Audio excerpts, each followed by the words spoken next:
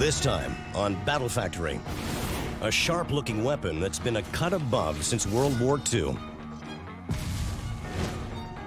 When you need to get 250 tons in the air, it's the only way to fly. Aiming for an enemy that's 2 kilometers away. And a mini-bomb that fights fire with fire. Battle Factory steps beyond the front lines into top-secret factories where combat gear is built for battle.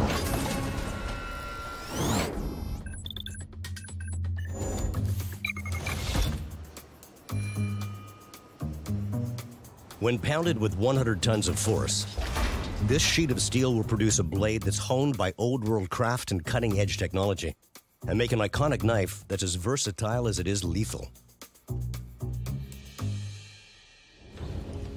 The K-Bar fighting and utility knife first saw action in 1942, when it was issued to the U.S. Marine Corps during World War II. Originally intended for hand-to-hand combat and basic needs, soldiers soon found that they were using the knife to defuse landmines, dig foxholes, as bayonets on rifles, and to open ammunition containers. For 70 years, it's been the favorite combat and utility weapon for service men and women. The knife is made up of a leather-crafted handle and a razor-sharp blade of tempered steel.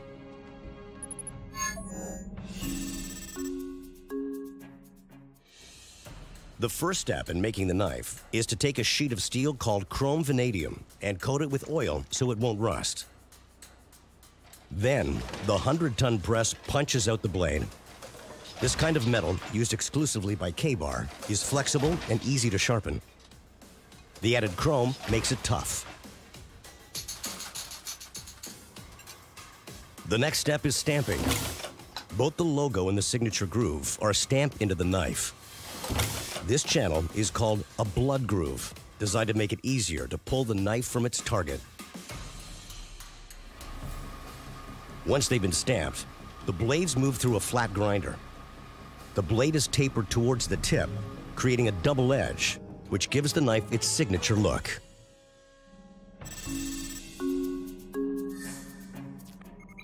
The handle of the K-Bar knife is made up of leather washers. The washers are stacked tight onto the blade handle with a compressor.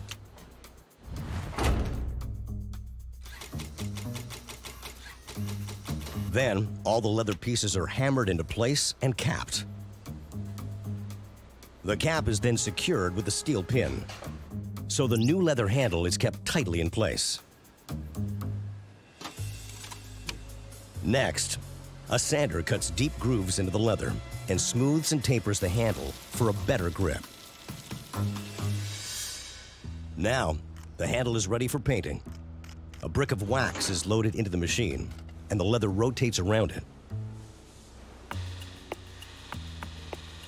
The wax protects the handle against wear and moisture. Then, the grooves are colored with a black dye, which soaks easily into the leather. And the handle is complete.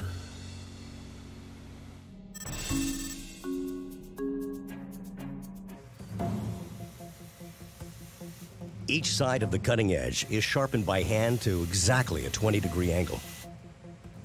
Any thicker, and the knife will be dull. Any thinner, and the blade won't last. A skill that takes a master craftsman years to perfect. Finally, the blade is polished against a cotton wheel.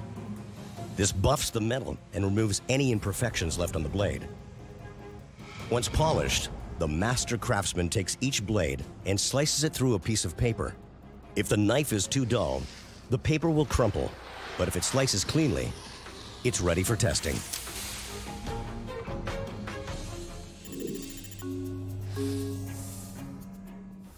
First, a laser beam measures the angles of the cutting edge. If it's 1 degree off the 20-degree sweet spot, it goes back for resharpening. If the angle is accurate, the blade must pass the rope test. If it can't get through a piece of nylon rope in 2 slices, it doesn't make the cut. Then the knife is checked for imperfections. Even the smallest flaw means it's sent back for refinishing, or ends up opening boxes on the factory floor. Once the knife has passed inspection, it's boxed up and shipped out for active duty. The K-bar knife has served alongside generations of fighting men and women. Whether it was close quarter combat or opening a can of rations, the K-bar was built to give a soldier the edge. Coming up on Battle Factory. This high-tech transport weighs 65 tons, and it's lighter than air. And a sniper's bullet that travels 3 long seconds to connect to its target.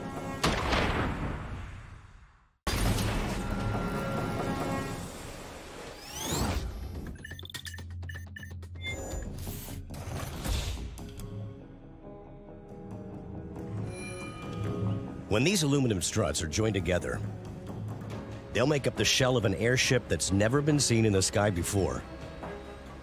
Aeroscraft is the first of its kind, a 21st century take on the Zeppelin airship that has been part of flying tradition since the 1900s. Zeppelins of the day were originally designed as passenger ships and couldn't lift much cargo, and they were powered by highly flammable hydrogen gas. The Aeroscraft might look similar, but this military-funded prototype could revolutionize cargo and personnel transport. Airships of the future will be able to carry up to 250 tons of cargo and be able to take off and land vertically on any terrain with no need for a runway or ground personnel, making them the perfect transport system for bringing aid to ground zero in the aftermath of an earthquake or a hurricane. It took 10 years and $35 million to get the Dragon Dream prototype this far. But before it can go into full production, this experiment has to prove it can get off the ground. The Aeroscraft is made up of the helium buoyancy system, the aeroshell, the control center, and a rigid structure.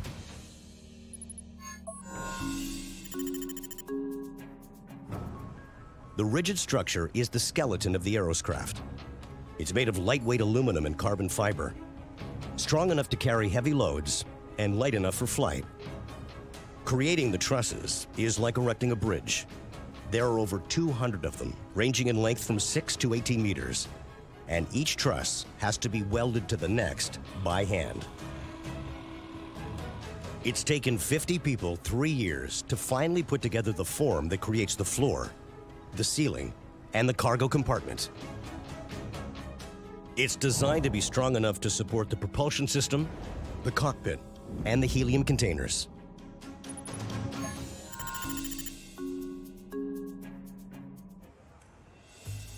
Helium gas is what makes the Aeroscraft lighter than air. In the past, the original airships would rise with the help of a lifting gas, hydrogen, and by dropping ballast, water. However, hydrogen is highly flammable, and an accidental spark could end in disaster, as it did with the infamous Hindenburg in 1937. Helium, which is not flammable, powers the Aeroscraft's groundbreaking variable buoyancy system. This enables it to move up and down like a submarine without taking on ballast. Simply adding compressed air from the surrounding atmosphere puts the helium under pressure, which reduces lift so the craft drops. Release the air, the helium expands, and the craft rises. So the first step in creating the buoyancy system is to make the large helium container. Made with lightweight plastic, filled with helium, and stored in the upper trusses of the ship's fuselage.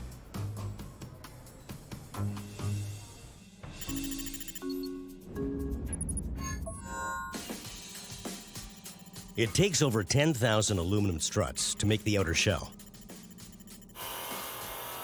Wafers of honeycombed aluminum are sandwiched between each of the struts, and holes are punched out to make the aerodynamic frame even lighter.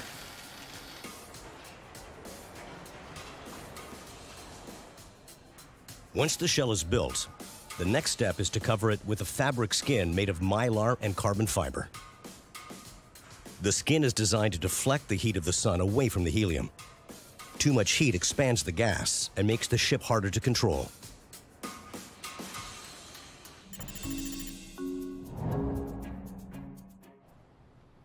Once the exterior is complete, the glass cockpit, which includes seats and a touchscreen control panel, is suspended from the bottom of the ship. The aeroscraft is steered by a rudder and powered by 3 engines which rotate on their bases for maximum maneuverability. The engines, wings, and the rudder are installed.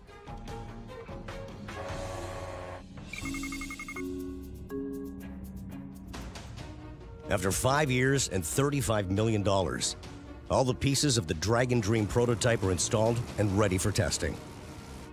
Computer simulations can only predict so much. It all comes down to this moment. If this scale model gets off the ground, it will give the company the real-world results it needs to take production to the next level. A fleet of lighter-than-air aircraft that will be able to land anywhere on Earth and unload enough military force to protect a city, or enough humanitarian aid to feed one. 5, 4, 3, 2, 1, 0. All engines running. Liftoff. While the aerocraft's maiden voyage only goes about 15 meters off the ground, the prototype's test flight was a success. Expectations are high. Now, the real work can begin. Coming up on Battle Factory, how to take down a target 2 kilometers away, and a plastic egg that's harmless until it hatches fire.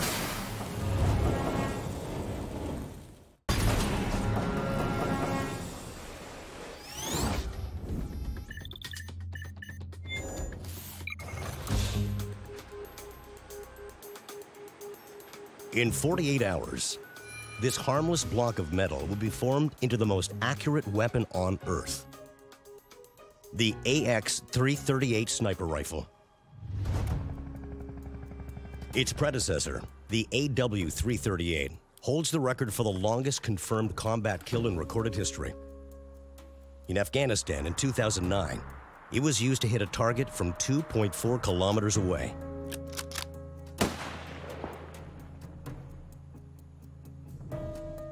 The AX-338 breaks down into 4 main parts: the magazine, the barrel, and the chassis and action. The chassis and action are the guts of the gun. Together they hold, feed, and fire the ammunition. The chassis is cut from a solid block of aluminum on a CNC machine, a computer-controlled cutting machine that ensures accuracy to the 1/10 of a millimeter. A coolant spray reduces friction and overheating. What makes this gun so accurate is that the chassis and the action are locked solid. There's never any movement between them, not even when the gun is being transported, and especially when the gun is fired. In long-range operations, even a microscopic shift means missing the target by several meters. Using the same process, the action is cut from a block of steel. The action and chassis are set aside in order to make the hinge.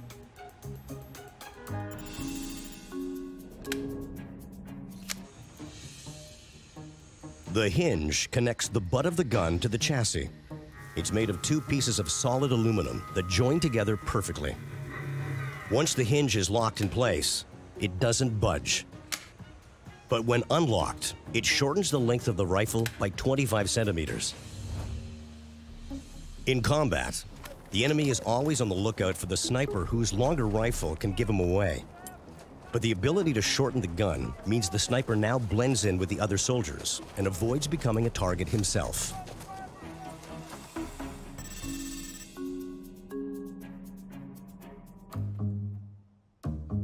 The mounting tube is an innovation developed to fasten night vision, lasers, and other accessories to the barrel. It starts as an aluminum cylinder. It is milled into an 8-sided shape with over 100 key slots drilled into its sides. The attachments hang off the slots. The mounting tube is free-floating, designed to fit over the barrel without touching it. That way, the weight of the attachments won't put the barrel off balance and affect the aim. The precision-designed barrel is 68.58 centimeters long and rifled with unique grooves on the inside wall that cause the bullet to spin and fly straight. When the bullet leaves this barrel, it'll be traveling at more than twice the speed of sound. In the record hit of 2009, the sniper's bullet took 3 seconds to travel 2.4 kilometers, or 20 city blocks, to connect to its target.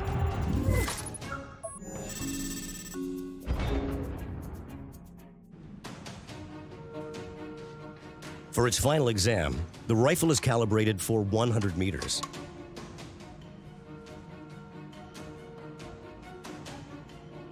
Five shots are fired into the target.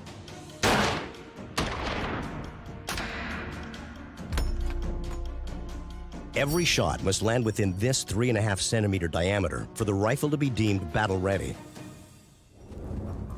In a war zone, police standoff, or hostage-taking, the sniper is often the only solution to a bad situation. And if a target is caught in the crosshairs of an AX-338, from 20 city blocks away, he'll never know what hit him.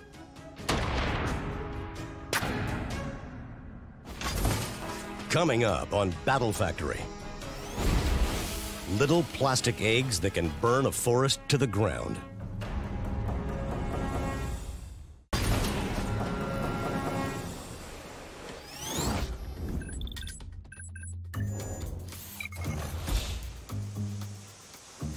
These colorful plastic eggs may look harmless, but they're actually little time bombs that can set a forest floor ablaze in under a minute. Dragon eggs are mini missiles that are launched from a gas-powered cannon. 20 seconds later, the egg ignites to spark a strategic blaze from a safe distance.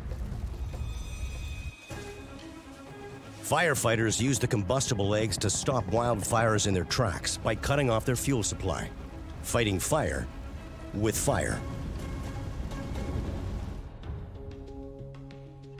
The Green Dragon launcher is made up of 3 parts: the chemical injection system, the launcher, and the eggs.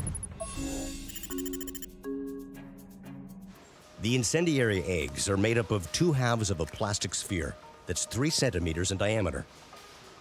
The egg is fueled with crystals of potassium permanganate, a chemical that on its own is harmless, stable, and non-combustible. Until you inject them with antifreeze or glycol, which, in 20 seconds, results in a volatile exothermic reaction that flares at over 2,200 degrees Celsius, causing enough firepower to set even wet wooded areas aflame.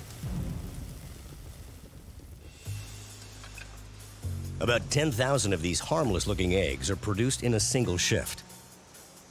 Enough firepower to burn 60,000 hectares.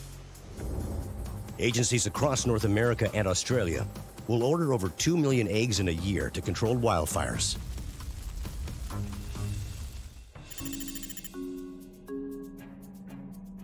The launcher contains 200 parts and takes almost 8 hours to assemble.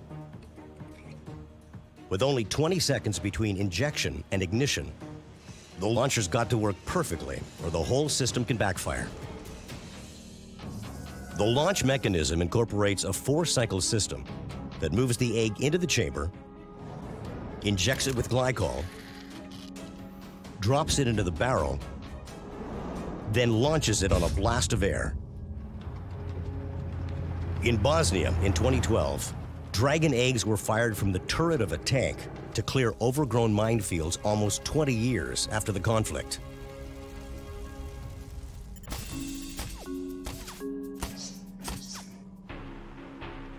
On the firing range, the glycol reservoir is filled up, and up to 450 Dragon eggs are dropped into the hopper. The Green Dragon is armed and ready to deploy.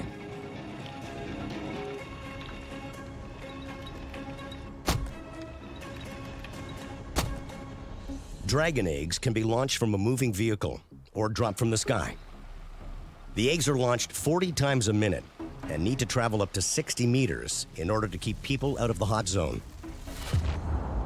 The chemical reaction starts in the air, but doesn't fully ignite until the 20-second mark, once the innocent-looking egg hits the ground a safe distance from the cannon and the operators. This little plastic sphere may look like a child's toy, but when armed, it has the power to starve a wildfire or clear an overgrown battlefield.